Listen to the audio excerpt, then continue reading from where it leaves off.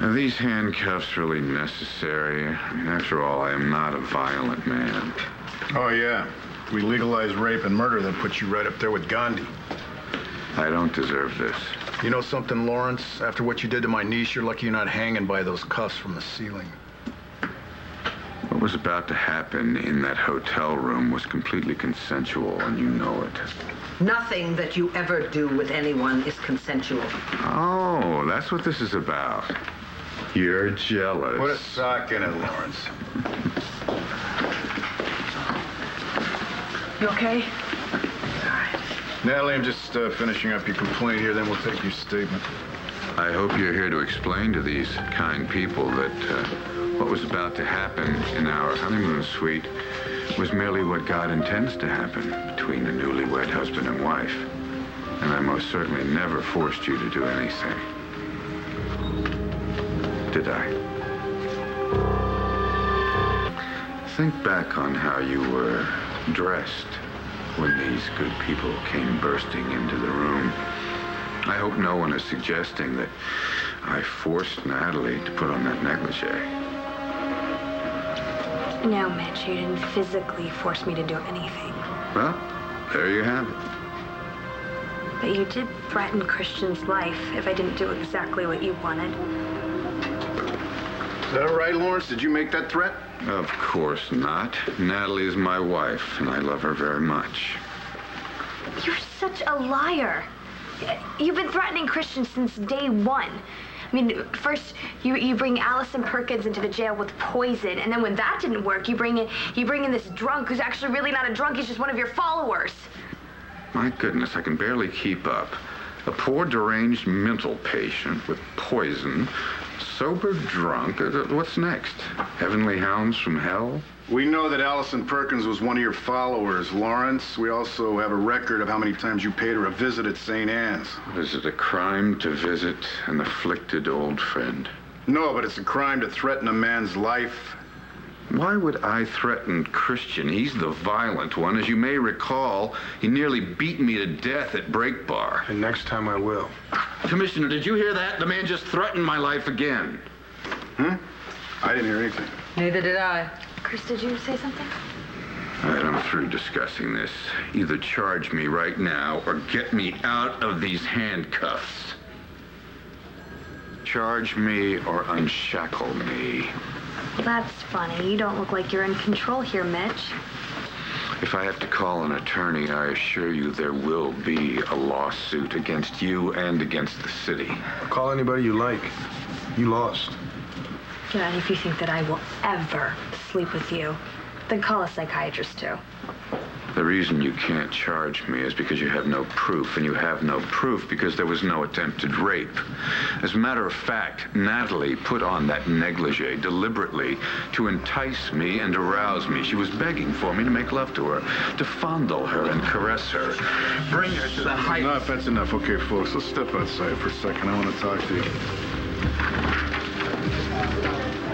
Once again, I stand here helplessly while my life is threatened. He's unbelievable. That guy's a creep.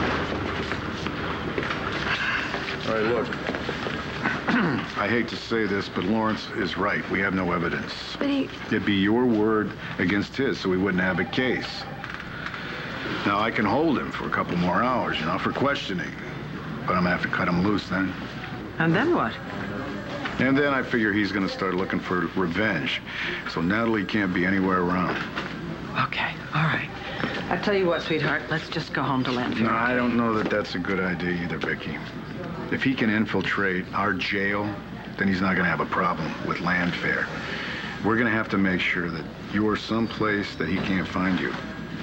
what do you mean, run away? No, I'm talking about maybe like a little disappearing act. At least until I can get enough evidence against him that'll really stick. Yeah. Bo is right, You won't be safe if Mitch can get to you. All right. I'll go away.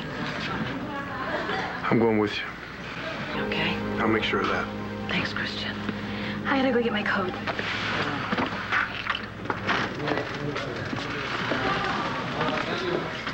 Well, I hope that little confab produced something tangible. My patience gets a little, well, limited, let's say, when I'm treated like an indigent. What's going on here? Wait, where are you going, Natalie? Somewhere. Yeah, don't bother to look. You won't find her. Don't you dare. Do you hear me, Mrs. Lawrence? Don't you dare walk out on me.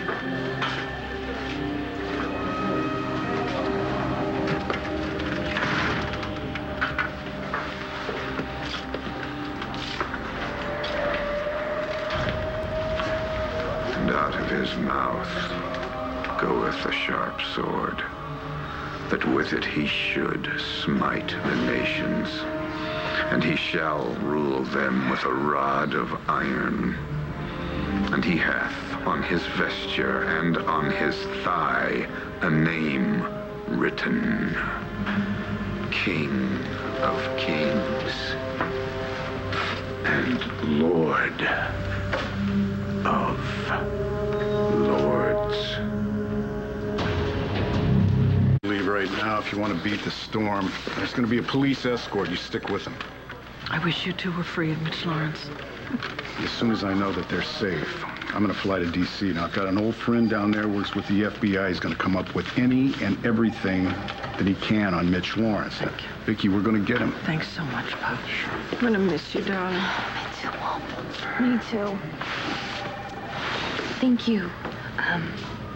For keeping me from Hey, I am never, ever gonna let that man hurt you again. It's time. Bye.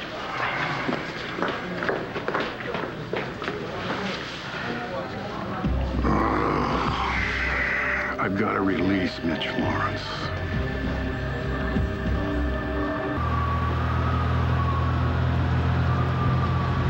It's really coming down out there. Are you sure you can see okay? Oh, yeah, I'm just following the cop ahead of us. Every mile we go, we get further and further away from Mitch. Yeah, well, where we're going, we won't need to worry about that creep. You know, I hope we get snowed in. You know that feeling? Safe inside with the world in a blanket of white. Can't wait to be alone with you. I'm gonna keep you safe, Natalie. I'm not gonna let Mitch or anyone else hurt you ever again.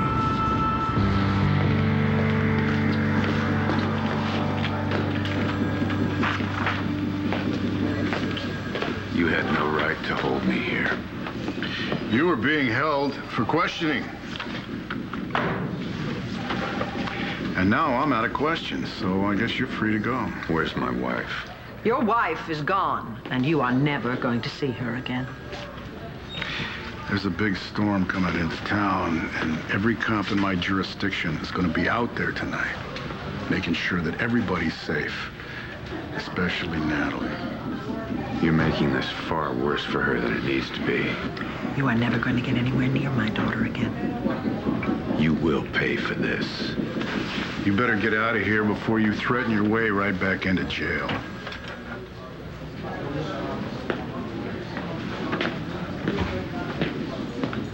I woke up and one of us was crying. I want you. This is the voice of the night, coming at you from the heart of the storm. Hell of a night out there, isn't it? Wire tells me this is gonna be the storm to end all storms.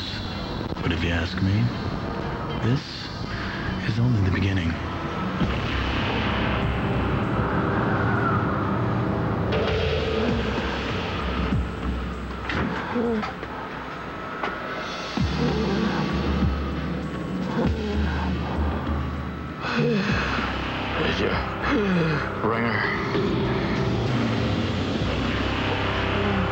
The storm of change is coming. They created the characters you love and the stories you couldn't get enough of.